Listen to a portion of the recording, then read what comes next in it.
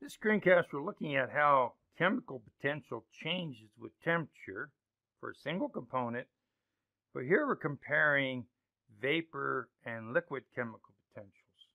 And so the basis for doing this comparison is to look at the equation that relates the Gibbs free energy to changes in temperature and pressure, where the differential change in Gibbs free energy is related to volume and entropy. And for a single component, and this is important, for a single component, the Gibbs free energy is equal to the chemical potential. So in this particular screencast, we're looking at constant pressure and just looking at temperature effects. So this term is 0, and then this means that as we raise the temperature, the chemical potential decreases, and it's going to decrease more for something that has a larger entropy.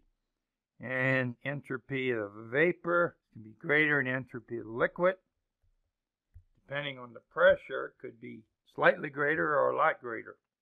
And so let's look at a plot of chemical potential as a function of temperature over a narrow temperature range.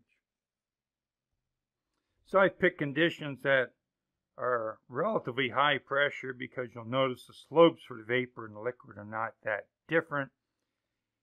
Maybe a factor of 2 or so, and that implies the entropies differ by a factor of 2 or so. The lowest chemical potential at a given temperature is the stable phase, so the solid lines correspond to the stable phase.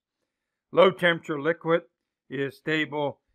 At high temperature, the vapor phase is stable. Now this is plotted over a relatively narrow temperature range, so these lines are linear. The other thing to notice about this plot, it says the pressure is greater than the triple point pressure. Let's just look at a pressure temperature diagram to understand why that might be. So in this pressure temperature diagram, this point is the triple point, so we're saying the pressure must be above this pressure to have liquid vapor equilibrium. And the idea is that at this temperature we have liquid, we raise the temperature, we have vapor.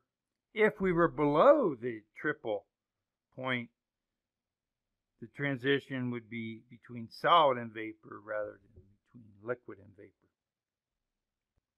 So the important point to emphasize here is that the component with the lower chemical potential is going to be the stable phase at a given condition, and we can relate how the chemical potential changes with temperature by the entropy. Of course, if we covered a wide temperature range, the entropy would be changing. If we look at a different pressure, the slope of the vapor line would change. The slope of the liquid line would hardly change.